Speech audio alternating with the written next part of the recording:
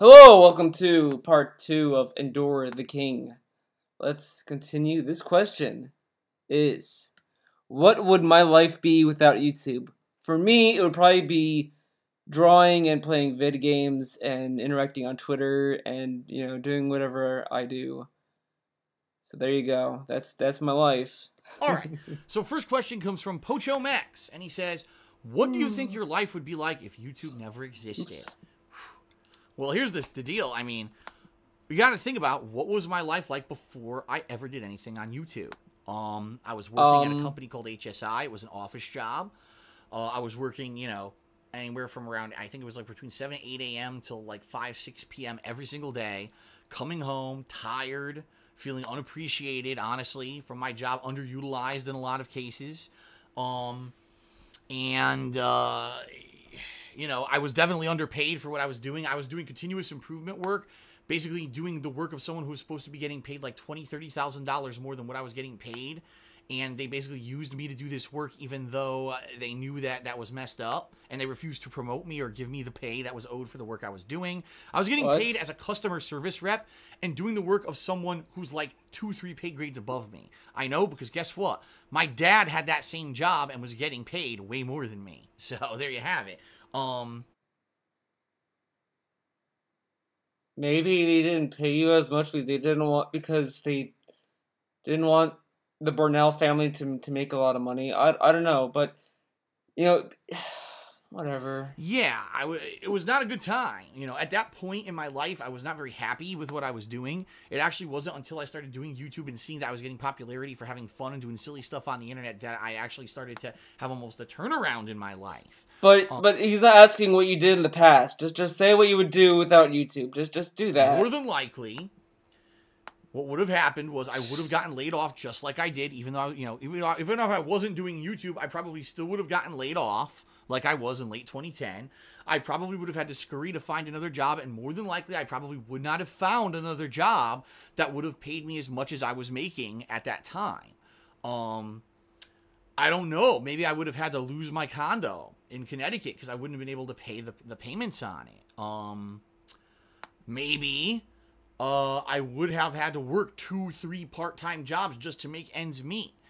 I mean, it's hard to say because the bottom line is I was already in a lot of debt at that point. I had debt from my past, my previous jobs and things that I had done.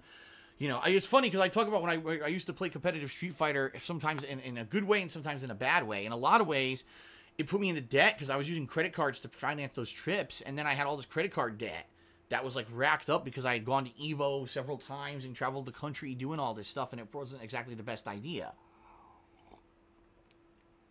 So, water. I don't know. It's pretty much impossible to say. But more than likely, here's the deal. I can tell you what wouldn't have happened. I would not ever have left Connecticut because I wouldn't have been able to afford a move. I just wouldn't have been able to move to another place. I always wanted to leave Connecticut because I did not like that state. Didn't like the weather. Didn't like how expensive it was to live there. Didn't really like the people there either, honestly. I mean, some people, yes. My family, yes. But honestly, I never really felt like I was at home in Connecticut. The people in Connecticut aren't that bad. I mean, come on. Come on. Do I look like such a bad guy, guys? Come on. Like I was out of place, sticking out like a sore thumb, right? And I always wanted to leave. I doubt I ever would have been able to. I still would have been stuck there. I probably would have been, even though I'm in a really bad financial position now, at least I still have prospects of making money. Imagine if I had the debts that I had back then and I had no out and I had no way. And working 2, 3 part-time jobs probably wouldn't have even been enough to make what I was making at that office job. Literally, I could have been in a worse off position than I am now, like 7 years ago. That's a scary fucking thought. Scary. That really is. At least now I have positivity. I have a job that I love. I have people coming out to support me. There's ways. There is a light at the end of the tunnel. Back then, there wouldn't have been, I think, if I didn't have YouTube, right? I wouldn't have never met my fiance. Never. How would I have gotten in contact with a girl who lives in Pennsylvania? I never would have. It would. But you did? Oh, well, no, I guess through YouTube, I guess. Happened, Never right? mind. I don't know. Would I ever have even, think about it. The dating scene. Someone who just lost their job is literally in big financial trouble. because they're not making enough money to even pay for their condo. How do you think I would be able to find a girlfriend back then? You know what I mean? So I was pretty much in a shout up Schitt's Creek right now. If there was no YouTube, I would have been up Schitt's Creek. So in a lot of ways, even though YouTube literally has destroyed my business and done all these changes to their fucking formula of what they want. Like, when you date, who goes like, hey, honey, I have a lot of debt, dude. Like, what? You know, it's not, like, you don't have to, like, the person doesn't have to find out. You know, it's not like you're gonna tell your girlfriend about your fucking financial information or anything. Come on. Business that have, I mean, I guess unless you're at the point where you can't afford to go out, then why would you go out anyway? Successful and then tank because of that. That initial success allowed me to do a lot of things in my life that are incredibly positive. And listen, there's a lot of times I know that I end up talking about my finances, that I end up talking about the negative shit that happens to me. The bottom line is I've had so much positivity over the years because of YouTube, because of because of everything, because of you. Positivity. And even with the negative, I know it's terrible. You know, some of the horrible things that have happened to me, but there's been a lot of high highs too. It's been a while since I've had a high high. I'm waiting. Hopefully there's one coming because there's been a while since I had one, but there's been a lot of amazing experiences that I've had and I wouldn't give it up. All right? Yeah, sure. Okay. Sure. From So if I came around to your fucking house, Phil, and said, Phil, I'll give you all of my money. I'll give you a lifelong money in exchange. You don't make YouTube videos anymore. He's gonna fucking take the money. yeah, okay. He's gonna be like, no, I want to do YouTube forever. Keep your money, Theo. No, he would take that fucking. He says, Phil, at the end of the year, would you ever do a KO Gaming Community Creations tournament for a funniest moments of the year montage? You could go something like this. Make it so the montages have to be 5 minutes or long, 5 minutes long at most. Upload all the submissions in one video and put up a poll in the said video's description. Make a second video showcasing the winner and your overall thoughts on how KO Gaming Creations work for you this year. Listen. That's a great idea. And the bottom line is... Great idea. I say the bottom line a lot. I don't know why. It's just a mannerism of mine that I say a lot. Excuse me. Burp, burp, burp. The community creations were working really well in the month of February when I introduced them to KO Gaming.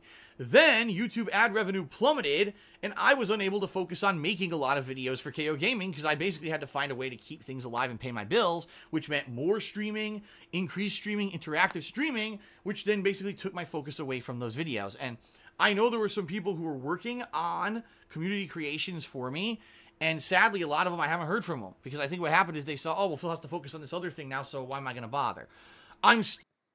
See what I mean? He fucking killed KO Gaming himself. Looking for community creations for KO I'm still Gaming. looking for him. If you want to do a montage of a playthrough I'm doing, if you want to do a this is how you don't play of a playthrough I've done, whatever you want, I'm looking for those. The bottom line is I only have like 3 left, and they're all from the same guy, so I don't want to constantly release the same type of video from the same person on that channel, because then it stagnates. Then it's only that. It stagnates, but you fucking dummy, just upload one that might, inspire other people to send you more. Not uploading any is not gonna, like, have people send you more. People thought KO Gaming was dead because, Cock was dead because you didn't upload anything for Cock. Come on. Right? If there's more people who want to do submissions for KO Gaming, by all means, please do. Come on. It's the same process. Email me at darksidephil@hotmail.com. We'll discuss what kind of thing you're working on. I'll let you know what I think, and then you can send it to me, and I'll take a look at it. I'll give you suggestions, and eventually, hopefully, we can get it up there, okay? Take a sip. To the water. In regards to Anno Rope's suggestion of funniest moments, the reason I selected this question, because here we are in late April of 2017, folks. Yeah, he chose this question not because he wants to answer his fans' question. He chose it for a business reason. Things are not going well in regards to the forums and the way that people used to use them, and let me explain. Basically, what people would do, I don't know what's going on outside. Great soundproofing, Phil. Now there's police out there. First there was a helicopter, now there's police. And by the way, it's not me. No, I'm not getting swatted. And there's a fire, and there was a fucking fire engine. I heard him. I heard a fire engine. It used to be that people would go to the forums whenever there was something really funny going on or a playthrough or whatever, and they would nominate it. There's a thread on the forums right now, nominations for the funniest moments of 2017. and these people would go there and nominate the stuff. And at the end of the year, say around November to December-ish, I would take all those nominations, I would sort them into, oh, these are the best ones, and I would make polls on the forums where people vote on the funniest moments, and then I would make my funniest moments countdown series, okay? That's what I've done every single year since I started YouTube. This year, the thread was made, and in January, people were posting up. And then, of course, I got all caught up with trying to save my business and keep things afloat, so I really haven't been utilizing the forums that much recently or even mentioning them. Just recently, I went over there. There hasn't been a nomination for a funniest moment since January. So you're telling me, with all the playthroughs I did in February, March, and April, nothing funny happened? I mean, I can tell you right now, just...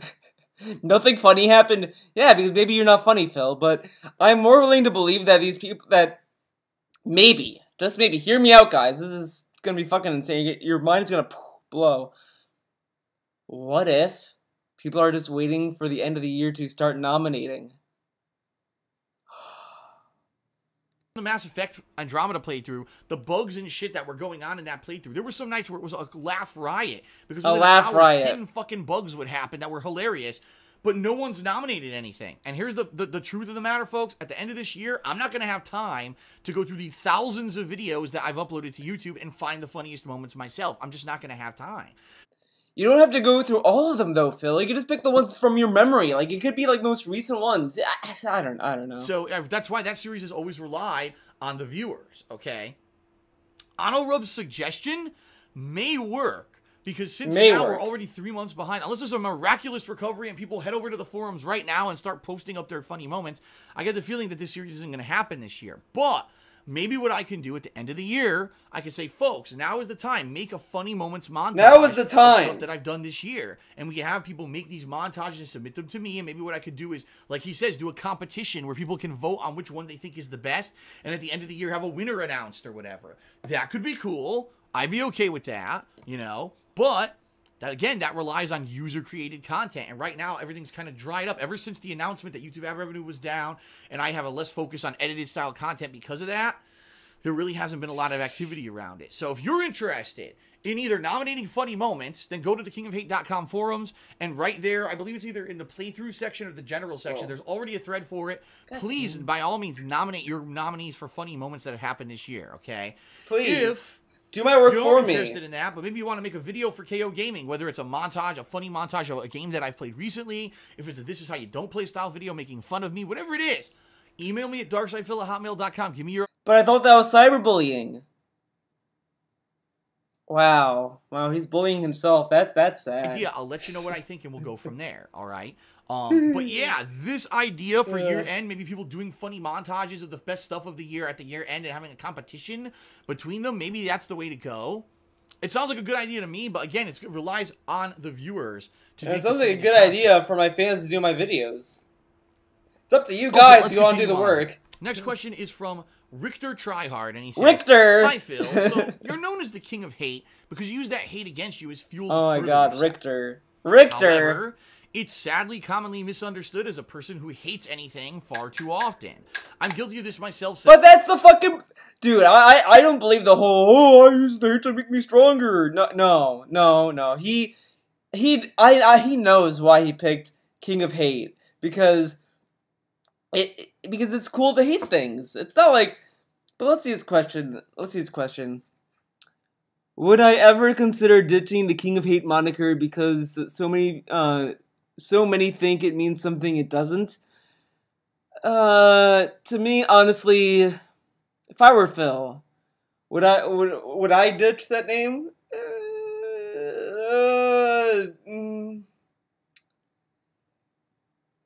I don't know actually, because like because the thing with like KO Gaming, DSP Gaming, like at least that has some connectivity to it because of the gaming part.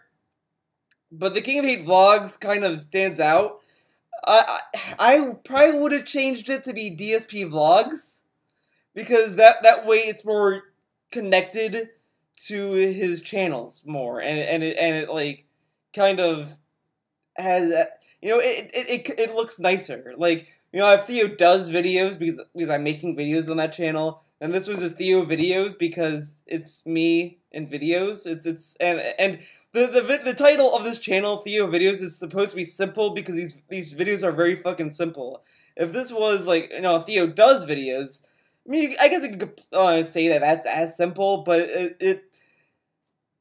I don't know. I like that name. I liked it better than the original name I had for that channel, so I changed it. The original name was like Ravens Guy 2007, which was a fucking dumbass name. But this I like more. Theo does videos. Theo Videos, you know. But that way it has some unity. I'm not saying like, oh, Theo Videos is a completely separate channel from this channel. It's like, no, Theo Videos has its own like direction it's going, and Theo Does Videos is for more original creations that I'm working on, and that's why it's like that. But yeah, with him I would change it to DSP Vlogs if anything. But yeah, I mean I wouldn't be either way with it though. Like if he wants to change it, he wants to change it. I don't think it's like he has to change it to save the business or anything. As well, and I've met some viewers that thought it was related to racism in some way. My question is, would you ever consider a new title? If so, what would you call yourself? I remember originally thinking KO Gaming stood for King of Gaming, but now that I see that the O is capitalized, I think that must mean Knockout Gaming. I don't know what title it could be if you officially changed it, but I imagine something that is more in tune with who you are as a person as well as your content. Maybe something like the Realist King or the Raw King Gamer, of Gaming. That okay. one makes me lollabit. Richter, come on. You can even start a fan-suggested poll if you want to change it. Just a thought, and thank you for the videos. I wish you luck. Richter has an incredibly pertinent point, folks. Very pertinent. Again, and I actually said this in part 1, and I'll say it again. Some people are so either lazy or stupid. Or stupid. That's just the commonality of people. What? Not an insult. Okay, so like, I want you guys to go up to Phil and say, "Wow, Phil is really stupid," and see what happens. You know, go to his Twitch chat, say, "Wow, Phil, you're really dumb," or "Wow, Phil, you're really stupid," or something, and see how long you will last with your free speech in that chat. People I'm lazy or stupid. What the too, fuck? So what was that about? But typically people are lazy or stupid, and when they hear something, they don't actually do the There's a desync! There's a fucking desync! Oh my god, what a professional. And muted for a second, and now the audio is desynced from the video. Jesus. What it means. They just fabricate something, or they go with common opinion or whatever someone says that sounds more dramatic or negative. My King of Hate moniker comes from the fact that over the course of my life, whether it was high school, whether it was the competitive Street Fighter community, whether now it's on YouTube, that people who don't like me make all this shit up about me and say all this nasty stuff, and I take all their negativity and I use it as a way to fuel my desire to be successful. Oh, fucking bullshit. Bullshit. I doubt people back in like 2008 or whenever he started doing YouTube, people were making these kind of vids. I fucking doubt that. If I didn't have that, right, I would have quit a long fucking time ago. I never would have been good at Street Fighter. I never would have gone to EVO and placed and won tournaments, you know, EVO qualifiers and all of that. I would have given up right away because right off the bat, people just talk shit about me constantly and said that I sucked and I had no right to be in tournaments because I'm not good. I'll never be good. And then I ended up being good because I used that to fuel myself and as motivation to prove them wrong. Same thing on YouTube, right? To prove them wrong. People over the years, Phil doesn't do the right kind of video. Phil doesn't, you know what I mean? All the shit that people say about me. And I use that as a fuel to prove that if you have the drive to do it, you could still be successful. And where'd that lead? You're out of Machinima. You don't do vlogs anymore. You don't really change. You don't pull in a lot of viewers anymore. But yeah, okay. Yeah, Phil. Right now things are financially tight and really in a risky position. I'm still fucking here.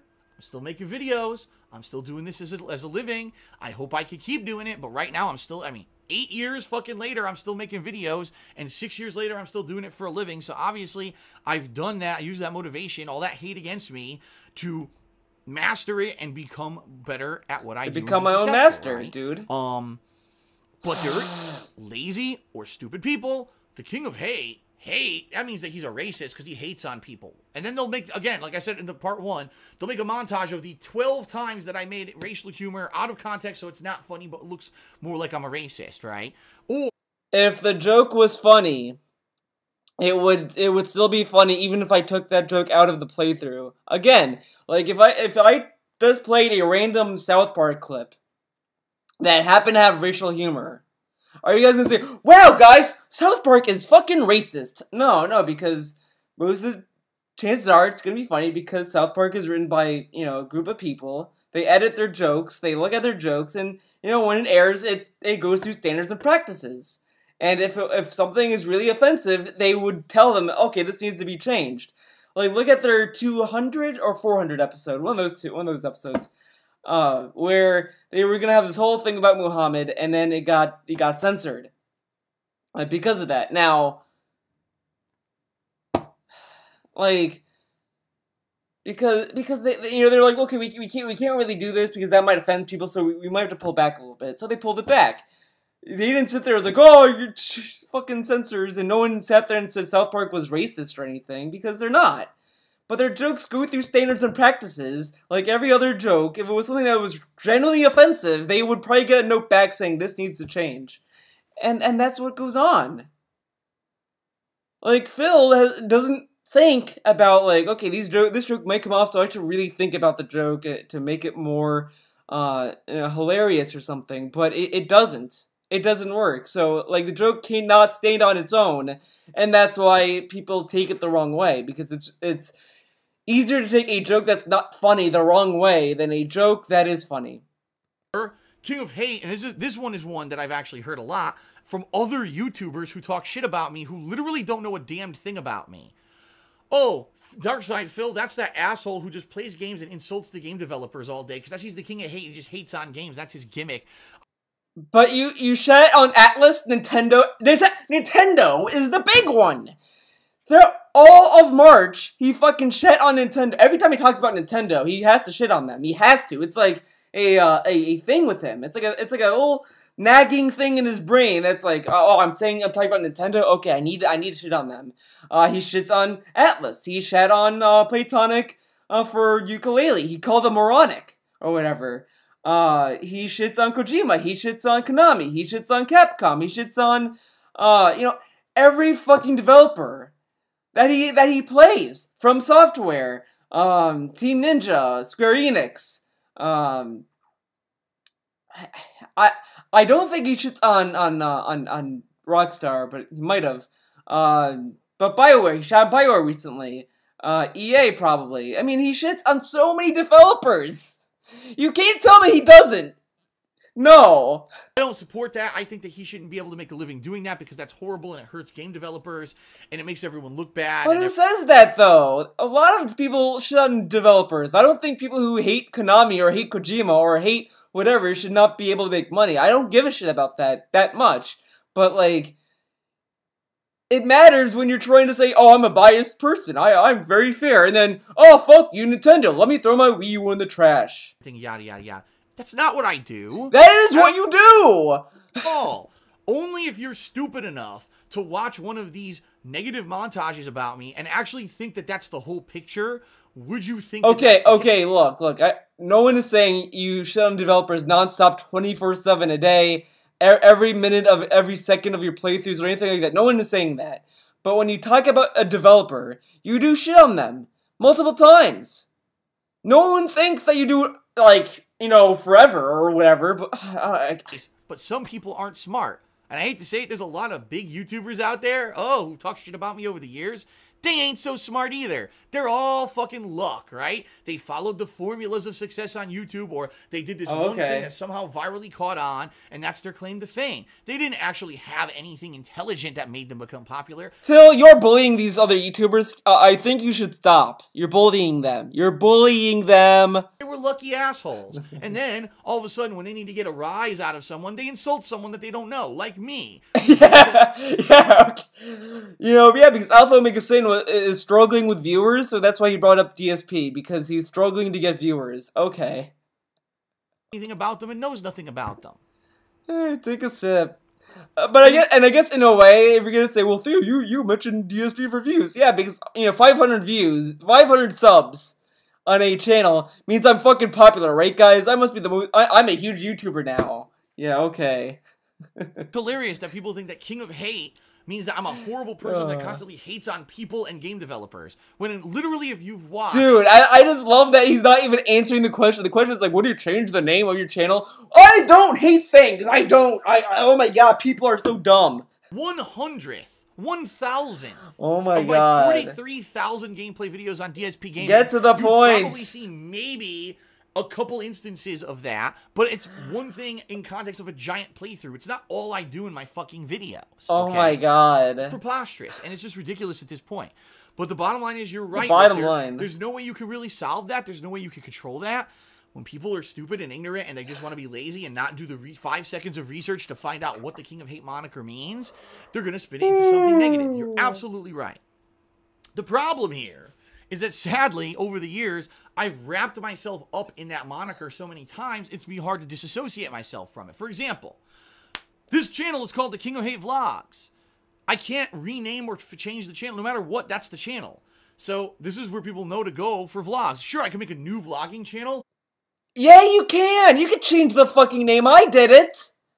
My YouTube channel name was Ravens Guy 2007. And then I changed it to Electro Idiot. Then I changed it to Theo Does Videos. Because Theo Does Videos sounds a lot better than those two names. I was able to change it 3 times! Oh my god. And overnight, half my viewership would go away because it's almost impossible to get people to go to something new on YouTube. I've learned this many times over the years when I tried to migrate one group of viewers to another area.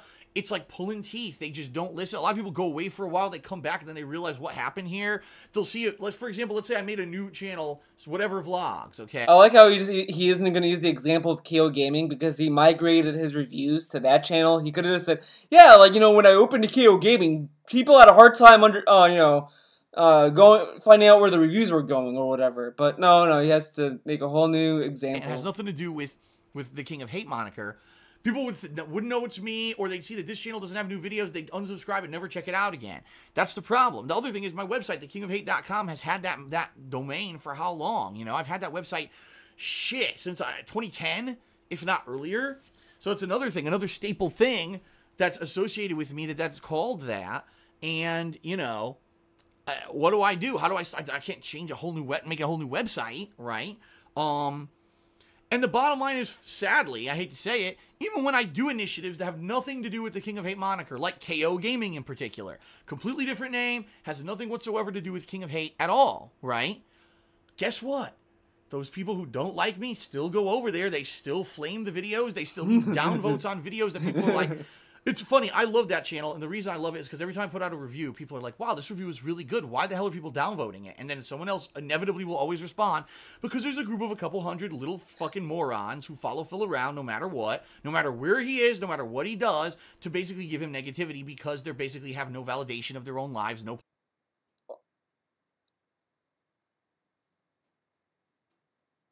positivity in their own lives, and so they have to try to bring him down because that's how they get some kind of worth out of their existence. It's ridiculous, but it's true. So even if I got rid of the King of Hate moniker... Yeah, because no one can dislike a channel for genuine reasons. No, they're all fucking bullies. If you get a dislike on your video, that means that you got bullied, guys. You know, some of my videos on this channel have some dislikes. Man, my life is so hard. They're just bullies, guys. Brandon started over, I don't think it would matter. Because these people would still fucking follow me like fleas. And they would just jump on my back to keep biting me and do stupid negative shit. Dude, so he is so salty that making a new channel does not, because I remember when he pitched KO Gaming to everyone, he was like, oh, when I open this new channel, it's going to get no hate, no negativity, it's not going to be associated with me, and this and that.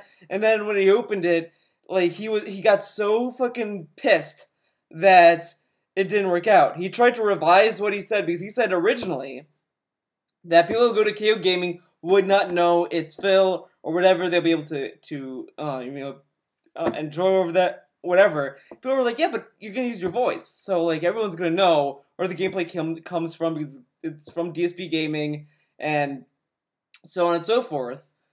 But he was like, oh, but then after that didn't work, he was like, no, I didn't say that. I said that it would not be in a negative situation. It's like, yeah, but, like, if it's from you and people don't like you, they're not gonna be like, oh, Phil made a new channel. Okay, well, I have to go in with a clean slate.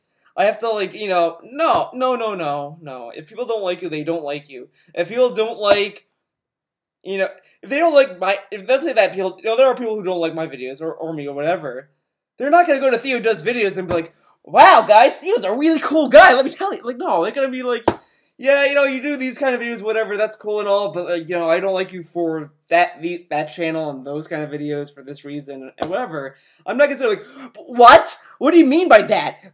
Theo Does Videos is completely different. How can you, you know, move the hate from this channel to the other? Like that's not how it works, you fucking... Matter, in my opinion, at this point, the King of Hate moniker has been such part of my branding and a part of everything for so long that I don't think that it's gonna affect... And the bottom line is, here's the other thing, too. You'd be funny, you'd think that with that moniker, I wouldn't have companies like Loot Crate. I wouldn't have companies like Teespring. I wouldn't have companies like... Just recently, I got contacted by this new company called 1UP. Teespring doesn't give a fuck because, well, first off, your Teespring link is DSP Gaming. It's not the King of Hate or anything. And they honestly probably don't give a fuck because you're giving them traffic. They don't care, Phil. Anyone can get a Loot Crate subscription if they pull in enough views. You happen to pull in the minimal amount, probably somewhere between the minimal or you know, whatever, to get these partnerships. You're not a special person, Phil. They're very similar to Loot Crate, only their box is always about gaming, video games and gaming. And they want me in the partnership, and they just sign me up to be part of their partnership. Where once a month, I'm going to get their box, I'm going to unbox it, and if people like it, they could use a referral link to save some money on a you know, their own subscription, and I get a little bit of referral credit for it. You would think the King of Hate wouldn't get these offers. But people don't care. People realize now I'm an established brand. I've been on the internet for over 8 years. As Darkside Phil, as DSP Gaming, and as the King of Hate. They don't so they care. realize there's some kind of name notoriety. And when I make a video, regardless they don't care of who you are, of views, right? It's going to get some kind of attention, and it'll be advertising for the companies. So they don't care about that shit anymore. I could see, you know, if I was a brand new YouTuber in this day and age with all the SJWs and shit out there, oh my god, the King of Hate, this guy's a fucking racist, and blah, blah, blah. But I've been around for so long that if you're an intelligent adult... No. Okay, look. Everyone is probably gonna say, yeah, SJWs are like that. No. If anyone made a YouTube channel, let's say they call it the King of Hate or whatever, and they upload videos, nothing but offensive shit or like stuff that's very like edgy and like, you know, whatever, then they're probably gonna like call you down. But look at this channel. Look at the videos he uploads. I don't think an SJW would be that pissed off. If anything, they'd be more pissed off with how he talks about, like, transgender people, like, back when on that whole thing. We have to get into that. There was something else that he said that I was like, in this KO Gaming review, he mentions fucking, he mentions, trisexuals or something. I was like, that's something that can definitely fucking trigger, SJWs. You can figure out that that's not something negative. That is actually a positive reinforcement name. And the bottom line is, you can't, I already said this, you can't help stupid. There's always going to be a mass of stupid people who don't want to do the time to figure out what the hell you're about or who you are. And they just want to believe the common nonsense and the common drama opinion. And I don't think that changing my name to anything else is ever going to fix that. I think that they're going to be stupid no matter what. He talked about this for 9 minutes. Okay, next question. That water. This one is from Anthony77FX, and he says, Phil, this is actually a question that I've been wanting to ask you for a while. Why do you think it is that the hardcore gaming season is usually in the fall and winter? Why don't many game developers and publishers release their games during the summertime? For myself, it seems like a logical way of selling and promoting their titles, since most people are off from school and work and usually have a lot more available free time during this period. Over the years, you've stated that the summer is always a dead time for gaming, since hardly any new releases are ever coming out at that time. I completely agree, and I still don't understand why most new games aren't coming out during the summer and instead come out during the fall. Keep up the good work and stay strong. Alright, so I'm gonna read this myself, and then I'll answer the question. By the way, thank you, Richter Tryhard, for that question. That was a crazy question. Why do so many game developers, publishers release their games in the fall, winter, instead of the summer when people have far more free time? Well, very easy, my friend. During the summer, when you're a kid, what does your parents like to do a lot? they like to go on vacation. Now, reasonably, fair enough that, no one goes on vacation for months at a time. I mean, no one goes for like a whole month or like 2 months or whatever during the summer on vacation. Fair enough, but you can't time these releases very well, and you don't know. Excuse me, you don't know how, like, when people are going to go on vacation, so you don't know when exactly you're gonna get the most sales possible. You might get good sales over the summer, sure, but like the reason why movies do a lot well in the summertime is because movies are everywhere. You can go anywhere for movies. Video games, you would have to bring the console with you. You have to hope that the TV there allows you to be connected. All this kind of stuff if you go out a lot. But a lot of people like to go out in the summertime as well. It's very tricky. You can't get a perfect. You don't get great sales that way. So they pick fall and winter because it's closer to the holiday, and there's a lot of traffic with Black Friday. There's a lot of traffic in the holiday season. Consistently, that never changes. No matter who you are, you're in that whole rush. I know why. There's actually two different reasons why, Anthony. The first is a very matter-of-fact one. Financials. A lot of companies have fiscal years that end at a certain time, or the way they do their books or their financials. They need to have a certain big influx of income by a certain period.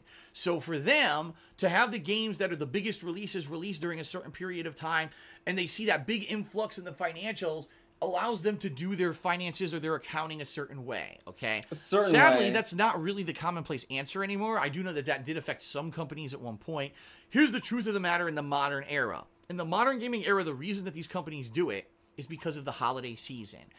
These game developers and game publishers see the holiday season of November and December as a cash cow. They know that typically during those months, children receive Christmas presents. And they know that parents usually shell out tons of money to...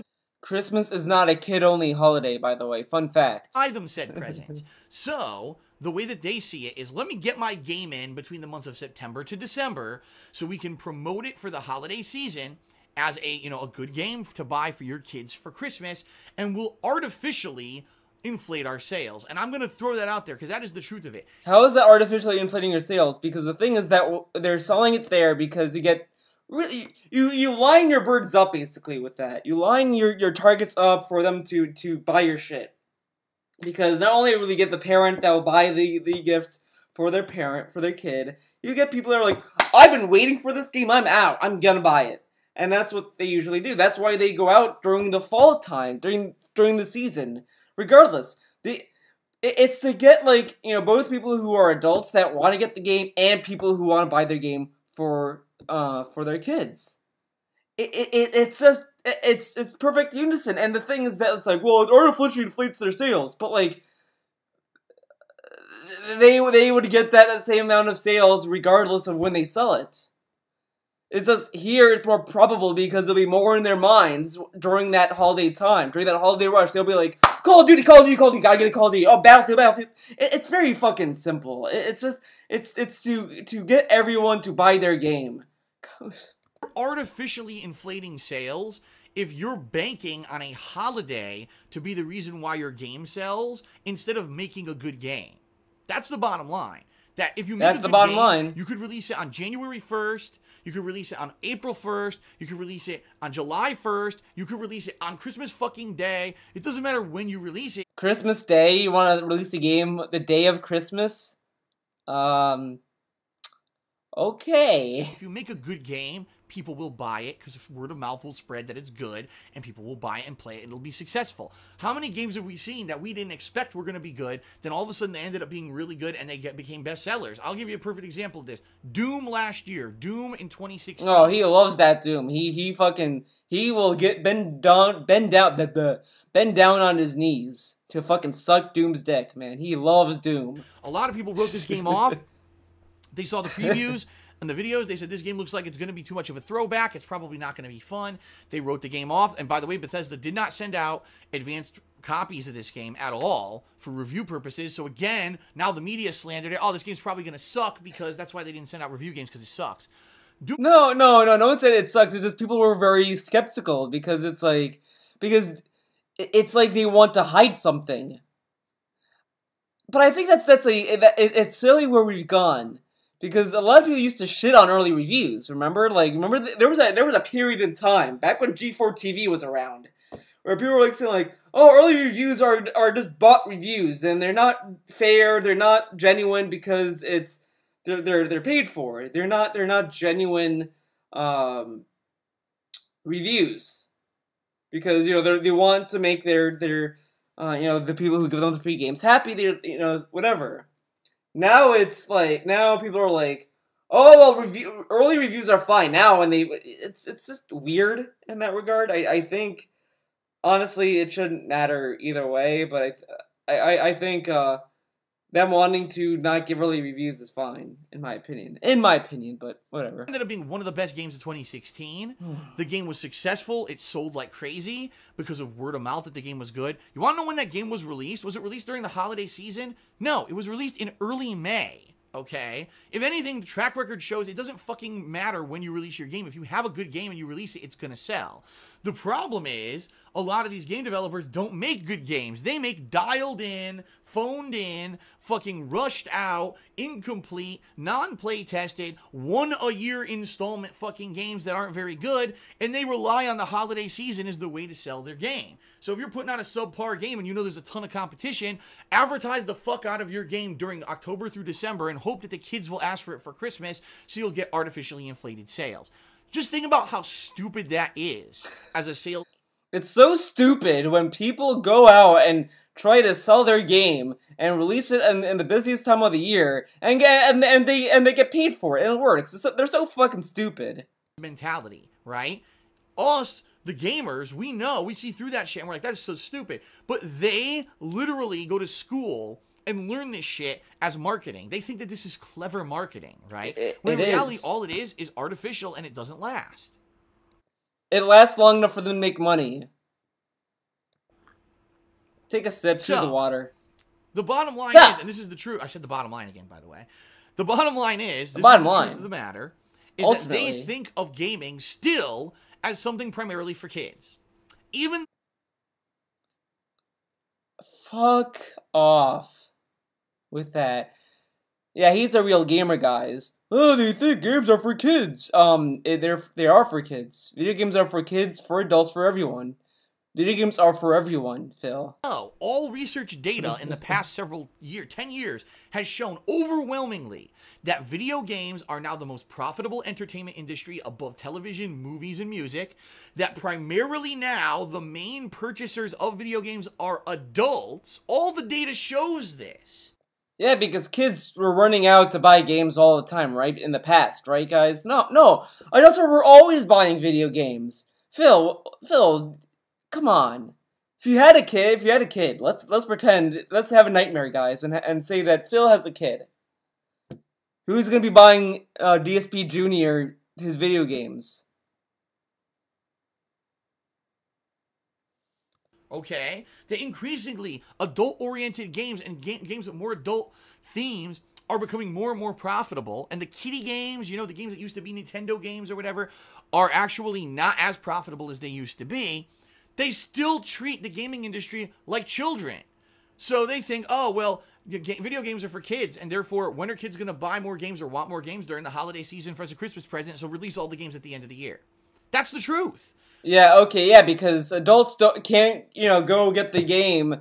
As well, again, as I said, it's to get get everyone to buy their game. They're getting kids that want it for Christmas, and then the people who are going to buy it regardless are also going to buy it. So they get double money, basically, technically. They get everything they ever asked by releasing it there. So not only do they release it, you know, for people to get for the Christmas gift, and by the way, again, Christmas gifts are not a child-only thing. Adults can get them too. But, like...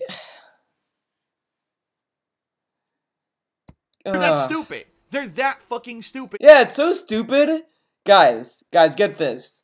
You're an idiot if you disagree with this. No, you're an idiot if you agree with this. You release a game during the holiday season for both... Actually, no, I've said this multiple times. To not think outside the box and realize that... Keep laboring the points. Good game, that adults will spread the word the game is good and it will be popular no matter what. I'm sorry. So they I'm have sorry, to rely on guys. these cheap tactics. Oh, I gotta sell it during the end of the year. We gotta release a game and claim with our $1 million marketing budget that it's gonna totally revolutionize the way that you ever play games. And then you buy the game and it's like, what the fuck is this? It's a rehashed version of this game combined with this game, and it doesn't feel like anything original at all. Their whole marketing campaign was false advertising. That's what I mean. It's stupid. They are banking on artificially inflated sales at the end of the year. And the truth of the matter is it works. Because, yeah, there are kids who run out there, Mom, I want the Call of Duties, or I want the Grand Theft Autos, or I want this hot game, whatever the hot game is. Grand for Theft that Autos, year, right? yeah, because that's and a yearly game will series. get extra sales at the end of the year. And let's face it, let's take it for another example here. Doom. It sold in May, right? Okay. Why do you so look at the menu? $60 in May, full His retail calendar. price. By the end of the year, that game was old. And anyone who really wanted to play it already had, but there's some people who were holdouts, so they bought it at Christmas as a discount, because by then it was half price, right? So, if you don't release your game during the holiday season, even if you still get additional sales at the end of the year, typically you don't make a lot of money, because your game is now being sold at a discounted rate, because it's older. There you go, Phil. But that's dumb. That's dumb to get more money. It's so stupid, right, guys? And we should take Phil's word for that, because he, we know him.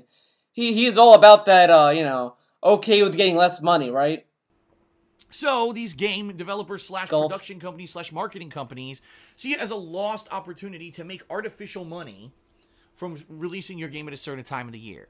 The bottom line, I said it again, I'm really noticing myself saying bottom line a lot now. Holy fuck. I gotta You say see a lot of something. things. Some missuggestions of something that I should say instead of bottom line. And I will start saying silly things instead of bottom line, okay? If these game developers released good games during the summer, they would sell. Those games would sell. They would. The problem is they don't. They're so deathly afraid that they're going to put tons of money and time investment into a game, considering maybe even a AAA release it during the summertime, and because all the marketers of the past 10 to 20 years have told them the summer is a horrible time to release video games, that the game won't sell. I completely disagree. I think that this would be a great time. I do believe if a AAA game company put out a great game during the summertime, that it would actually be a bestseller. I firmly believe it, because as you've said, Anthony, both kids and adults typically have more free time during the summer months. It's a slower time for business overall because there's no holidays to artificially inflate business. So I really do feel that it would actually be a better time. I think it might also be kind of the jock mentality, and what I mean by that is, again, these marketing companies feel summertime... The jock mentality, let's hear this. Time to go outside and do outdoorsy activities because it's warmer. You're going to go camping, you're going to go play sports, you're going to go on a boat and go swimming, and you're going to go to the beach. You're not going to want to sit at home and play video games, when in reality, what we've seen, again, doing market research, people are doing less and less physical activities like that now and are more towards... Where is the study? What study is this? An inclusive lifestyle, because now social activity takes place on the internet, not in person. And I know that's... What? Dude, I went to a party last weekend. And that party was not online. It was in person. We had a grill, it was a barbecue, it was great. It was a great party. But I guess Phil is right. It was actually a cyber party. But that's the truth. If you look at market data, that's what you'll find. Yeah. So, this fucking guy, he's like going off the general like stereotype of, kids these days, they're always on their phones, guys. Can't believe it. Fucking Pokemon Go is just another way to enslave humanity on phones, guys. Can you fucking believe that? Let's fight against technology, dude, man. Fucking technology. All the data points towards the fact that if you just make a good game, it doesn't matter when you release it, it'll sell. Yet these idiots are still in this old school mentality that if we release a game during the end of the year, it's going to sell more. And it won't. They're just dumb. But it won't, but why do they keep bringing in a lot of money then? What? Can't help stupid. Boy, we got a running theme for this month's Ask the King. You can't help stupid, can you? Yeah, we can't. I think we got time for one more question in this part before we take a break. The next question is from Daniels Wee. And he says, hey, Phil, I've heard you speak several times about Nintendo being idiots when it comes to YouTube and people... But he doesn't shit on developers! That guy's a fucking bully, Phil. Delete that question, rip it up, say, no bullies allowed. You're spreading misinformation if you say that I fucking shit on Nintendo and call them idiots. What a fucking slanderous question, Phil. I can't believe you took that question. Games. Here's my question. Since Wow. you are a very good speaker and you explain everything thoroughly and well, Yeah, he's a you great made video speaker. about the whole Nintendo and YouTube situation and explained that it is in fact illegal to do what they're doing. Hopefully that video Illegal, will go yeah. viral, and perhaps Nintendo would realize how stupid they are when they steal from YouTubers who advertise their games for free. Maybe some huge YouTubers would even end up suing Nintendo if they're too stubborn to change. Thank you. Yeah, that's gonna happen. So let's read the question and I'll answer it in my own way. Oh, here we go. Why doesn't a huge YouTuber? Why doesn't a huge YouTube? You forgot the R. You should have put R there. Why doesn't a huge YouTuber sue Nintendo to stop them from illegally claiming all ad revenue on YouTube videos? YouTube videos, Jesus, featuring their games. This is an eye opener. What? The big YouTubers are probably not gonna sue Nintendo because they probably don't give a fuck. They probably are just like, yeah, okay, because like they probably say that sucks. It sucks that we can't do that, but you know it is what it is, and they move on. They act grown up about it. It's like, yeah, well, what can you do? All right, ladies and gentlemen.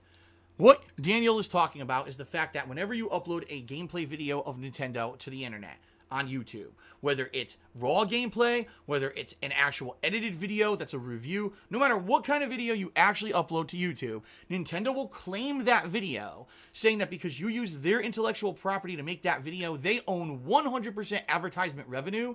They'll place an ad on that video and make money off of your video, all right? Oh, no. The bottom line, I said it again, fucking shit dicks. In reality, that's illegal. And that is true. It's illegal. Here's why. Even if Nintendo could make a legal court case and take it to court and say, well, that's our intellectual property that Phil used to make his video, and therefore we own the ad revenue on it, the courts would say, well, that's not true. You didn't create the gameplay. You didn't create the gameplay? So Nintendo did not make the controls for, like, you know, when you move the analog stick in a direction, the character moves in that direction that Nintendo wants you to move. You know, Nintendo didn't program the ability to jump. They didn't program the ability to attack. They didn't program the ability to, you know, let's use Breath of the Wild. They did not. Nintendo and the studio that helped them did not create the open world for you to explore and to use their mechanics that they created in the game. I mean, like, his argument would be more sound if he's talking about reviews, when people are like edited playthrough or whatever. I can understand that. That's fine. But no, like, if let's say that Phil came over to this channel and monetized this video, I wouldn't give a fuck. I would say, well, you know what? I am watching Phil's video, and this is Phil's video. He can make money off it all he wants. I don't care, because right now, obviously, I'm not making any money on it because it's not a monetized channel. It's not. So, there you go. I mean, it's like, he's not really editing his gameplays at all. I mean, if he was using his KO Gaming as a example, it would make more sense, but... transformative work, you didn't record the video, you didn't upload the video. At best, Nintendo owns a portion of the ad revenue on that video. Not all of it. And in particular, especially if someone's doing a game review, that is protected under fair use. That's protected as, I mean, review is criticism, you know, and that is legally protected by the United States. But this How You Don't Play isn't, and this video is about Phil criticizing Phil's videos, Phil's attitudes. That's not protected under fair use. Only when it's Phil's videos. It's court systems as something you should be able to put on YouTube, and Nintendo claims those videos too. It's illegal. It actually is 100% against the law to do it. Take a sip. But who is at fault here? Is it Nintendo? In truth, no. No? Now it's not Nintendo's fault? He spent years when Nintendo placed this monetization feature. He blamed Nintendo specifically about it. Now it's YouTube. Now it's YouTube, guys. He is only blaming YouTube because he isn't making as much money on YouTube anymore. If he was making a lot of money on YouTube, he would still be blaming Nintendo. There's no way he believed this from the start. He's full of it. He's fucking full of it. Nintendo's not at fault. Guess who's at fault? YouTube. Because YouTube created their content ID system, which actually is illegal. Ladies and gentlemen, every time... Yeah, it's illegal, even though it's in their terms of service. It's their fucking website. It's a private business. That, yeah, it's open to the public to use, but it's owned by a company, a private company, and they have the right to institute rules and how things go about it. If this was a, you know, again, if what YouTube is doing is illegal, the FCC probably, from my understanding of what the FCC does, probably would have shut down Google for it. They probably, well, not shut them down, but they would probably tell them to stop it, if that's the case. A video gets claimed on YouTube for ad revenue, YouTube is breaking the law. That is the truth. And if anyone ever took it to court, YouTube has no legal defense. Then why hasn't anyone taken it to court? Why didn't the FCC stop them? Why didn't the government stop them if they're breaking the fucking law, Phil? There's a lot of sites that did break the law, and guess what happened to them? The FCC went after them. Like, look at, I think it was like, is it Napster, or is it like, oh, there's a lot of old piracy sites back in the 90s, you know, back when the internet was like young. Back when I was in middle school. Way back then. We had these websites like Rocksteady. No, not Rocksteady. Oh, goddamn. Can't think of it. I think it had Rock in the name. Damn it. Someone might have to correct me on that. But that's how used to be a site where you could go and download music. And guess what happened? The FCC went after them because that was illegal. If YouTube is doing something illegal, the FCC would have stepped in and said, no, you cannot do this, YouTube, but the FCC hasn't done it. Because whenever you put a video on YouTube, you immediately own the copyright. Whenever you create something like that, you own the intellectual property and the copyright. That's not how copyright works, though. Don't you have to go to like a office to file for copyright? You don't just get copyright just by uploading a video, but whatever. It's actually U.S. law. That's the case, okay?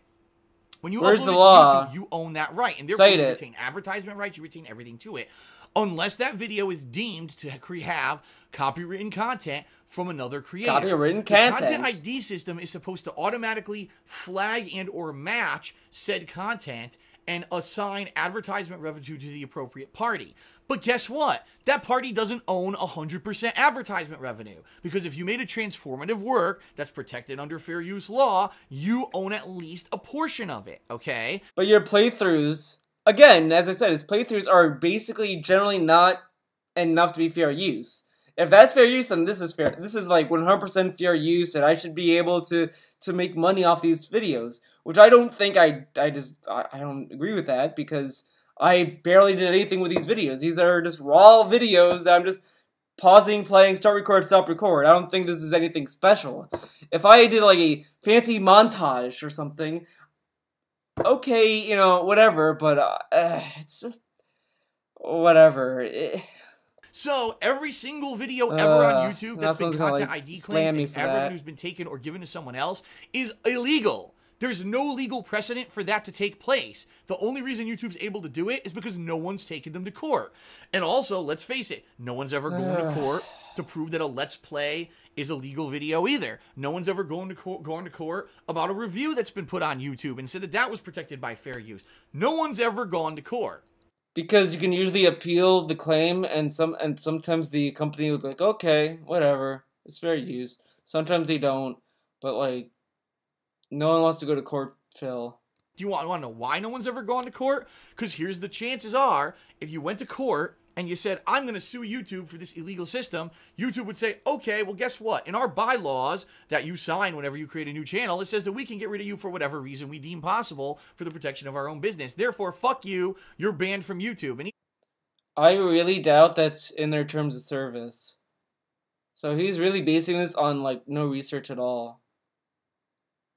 But if we slandered him, or saying the same thing, like, oh, when you go to his chat, he reserves the right to ban you whenever he feels like it. He's like, no, that's not the case. you know, if you win the court case, what's the point of winning it? Because you can't upload YouTube videos anymore. You'll get millions of dollars.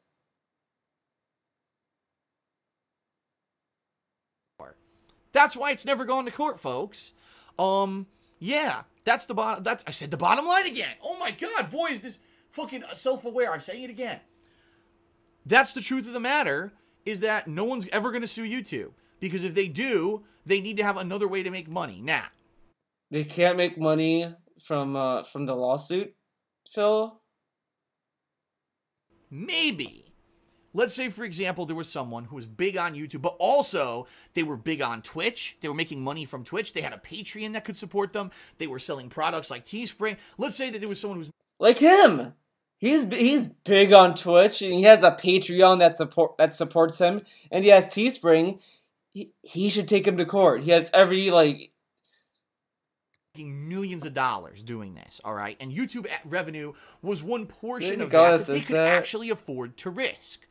That person or business could sue YouTube, and even if YouTube gave them the boot, they could say, well, fuck you, I don't care, I'm doing this on principle so that other people don't get fucked in the future. So someone literally would have to sue YouTube on a principle, knowing very well they're probably going to get banned from the website. What are the chances you're going to see someone go through years of court battling against Google to do that? That's why we haven't seen anything happen. Even though Content ID's auto-match, auto-claim system is completely and utterly illegal, no one will ever sue YouTube for it because they don't want to get kicked off the site. They have to keep making money on the website, right? Right, take a sip, chew the water. You would really need some, like, really rich, eccentric dude to do it, who's just going to do it on principle. You Trump, really get on it. Sue Nintendo. What you could do, you could try to get Nintendo to stop, or... You try to get him to stop, guys. The system is owned by YouTube. So when you really go at fault, well, Nintendo submitted all their content to YouTube and said, please make sure that no one uses our content illegally, or if they do, that we get ad revenue from it. It's up to YouTube to determine the fair share, and YouTube doesn't determine the fair share. They take it all. So, again, the actual law breaking is YouTube, not Nintendo. So, like, let's say that we get Nintendo to fucking stop completely, and they're like, okay, we see that we fucked up. We will discontinue this thing with YouTube. So Phil's saying that if Nintendo asked YouTube, hey YouTube, can you like remove us from this thing that we said we don't want to do it anymore? We could be like, no, Nintendo, you must keep on this path. You got it. You signed the deal with the devil. You gotta keep this program going until you fucking die, Nintendo. You're in it for life. Like, no, if Nintendo wants to ease up, YouTube is gonna be like, okay, sure. Now, Nintendo is morally at fault because no other company really does this besides music companies. Blanket claims shit like that. Well, you mentioned, I think might be in the next part, because I heard about this from Dragon Killer, but he said he was afraid to do Silent Hill because of Konami. So I guess Konami's a music company now. On YouTube. Nintendo is completely out of line with their fan base. They're out of line with internet culture. They don't understand that this is free advertisement for them. And but guys, he does not shit on developers. He doesn't. They would actually be more popular if they were more gamer-friendly and more gamer-centric rather than bottom-line-centric, okay? I wish Phil was, more in touch with his fans and his viewers and not bottom-line money-centric. I really wish he wasn't like that, but... what can I do? He won't stop. I guess YouTube made him this way. But that's Nintendo's problem. They're a xenophobic company. They believe that their inclusive culture... Phil is a xenophobic YouTube, Twitch streamer, and he thinks that his Phil culture is the best culture. Nintendo culture is better than the culture of everyone else outside of the company. Nintendo culture. Everyone else, and therefore, if they create something, it's ultimately theirs. It's not actually successful because of the gamers or the purchasers, the customers. As I said, he's like trying to like latch onto this debate with like this Japanese culture versus like Western culture, that kind of stuff. He's trying to latch his own fucking thing there, and no. Because they're geniuses and they thought up a great idea, which is preposterous. That's like me saying, I'm here on YouTube making a living doing this only because of me and not because of the amazing support of the viewers and the fans and those who've come out and given me ideas and helped me over.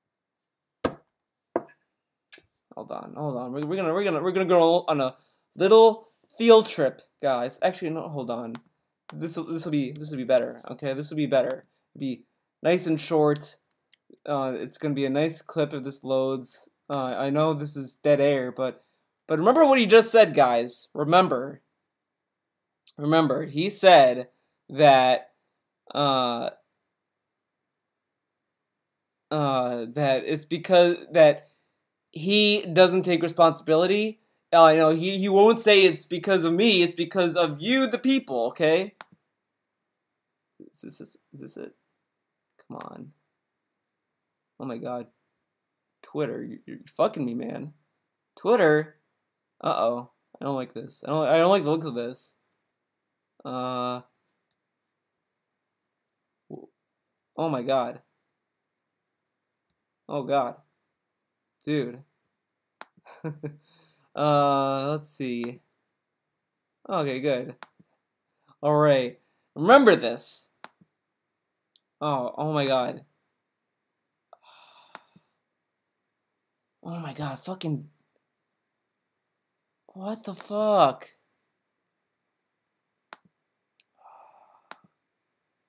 Oh my god. Wow. Twitter fucking died. Thanks Twitter. Twitter World Order. I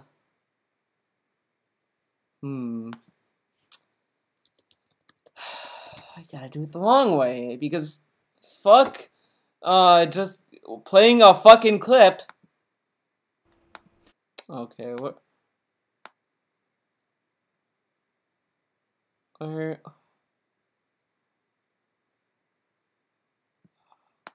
With that passive-aggressive message, they said, we recommend you as a contact of the dude, all right, to wasn't going outside. Oh my god, come on.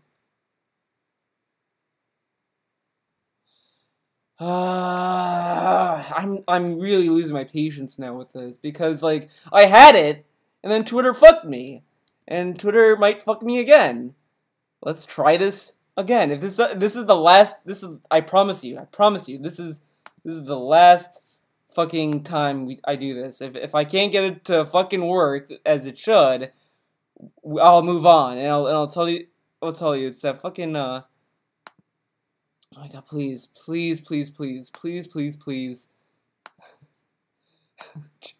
Alright. Me.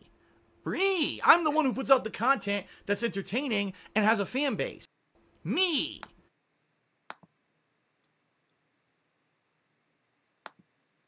It's not actually successful because of the gamers or the purchasers, the customers. It's successful because they're geniuses and they thought up a great idea, which is preposterous. That's like me saying, I'm here on YouTube making a living doing this only because of me and not because of the amazing support of the viewers and the fans and those who've come out and given me ideas and helped me over the years. That would be so fucking ridiculous and so egotistical and... I'm the one who puts out the content that's entertaining and has a fan base. Me. I'm the one who puts out the content that's entertaining and has a fan base. Okay, enough of that. But yeah, like look, he's like, oh man, this is egotistical. He said in a fucking video, oh well, let me tell you, that's egotistical and bullshit. He fucking said that not even a week ago. I think I think it was a week ago actually. It was last week he uploaded that vid. So self-centered, and that's what Nintendo is. That's why Nintendo does that. Okay. That's why they do it. So I could say, till I'm blue in the face, that Nintendo is bad, but ultimately it actually lies in the hands of YouTube to not be doing the wrong thing, and they're not showing any signs of changing because they're not getting sued. In fact, just take a look at the current situation now at YouTube ad revenue. How many years did YouTube have ads? 10? Okay. 10 fucking years. YouTube never had a system by which advertisers can actually make sure that their ads are being shown to people who are going to be part of the customer base that they want or they're trying to reach. Their ads were being shown on racist videos, on terrorism videos. Ads for fucking life insurance and tampons were being shown to small children. You see what I mean? When I was a kid and I was watching Cartoon Network and Nickelodeon, there were tampon ads on those channels. So I guess, you know, fucking TV started this. The YouTube never even had that fucking system in place. It was only until 250 major advertisers said fuck you and pulled all their advertisements from the website that now all of a sudden YouTube realizes we gotta fix this, right? That's how YouTube is. It's create everything and throw it out there to make money now. Oh shit, if something goes wrong, we'll fix it afterward. They're not proactive, they're reactive. They only react when things go wrong. They don't proactively do anything to prevent problems. Because So why didn't you proactively prevent problems with your own business, Phil? You know, you had the copyright strikes. Why didn't you proactively do something about it? Why didn't you put in a system in place to prevent your business from declining? Why didn't you proactively try to fix your partnership issues? Oh, well. they're short-sighted and they're not smart. So that's the bottom line. I said it again, the bottom line. Motherfuck, I can't believe I said it. I must have said it at least 7 times, at least in this video. That's the deal with this whole thing. Nintendo is at fault, morally, but it's really on YouTube, and no one's going to sue YouTube. And YouTube's not going to change until they're forced to. So until someone actually decides, I don't want to do YouTube anymore, I'll sue them on principle, nothing's ever going to change. Nothing will change. All right. We got one more part left for Ask the King. I believe we've got 1, 2, 3, 4, 5, and about 8 questions left, and most of them actually are shorter questions, so it shouldn't take too long to get through them. So I hope you'll come back for part 3, the final part of this April 2017 episode of Ask the King. Thanks for watching, everyone. I'll be back shortly with the conclusion, and I'll see you then. All right. And he adds the break because that makes sense. All right, ladies and gents. That's it for this vid. I know there was a lot of technical issues, but that won't happen again. Thank you guys for watching. See you in the next part, the final part.